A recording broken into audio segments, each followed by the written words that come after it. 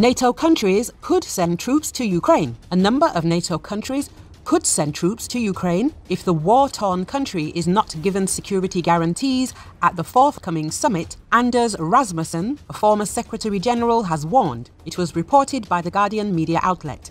According to Anders Rasmussen, even if such guarantees were not agreed, members of the alliance would not allow the issue of Ukraine's future NATO membership to be kept off the agenda at the Vilnius summit in July.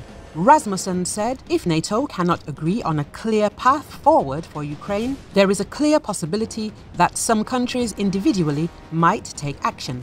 We know that Poland is very engaged in providing concrete assistance to Ukraine, and I wouldn't exclude the possibility that Poland would engage even stronger in this context on a national basis and be followed by the Baltic states, maybe including the possibility of troops on the ground. I think the Poles would seriously consider going in and assemble a coalition of the willing if Ukraine doesn't get anything in Vilnius.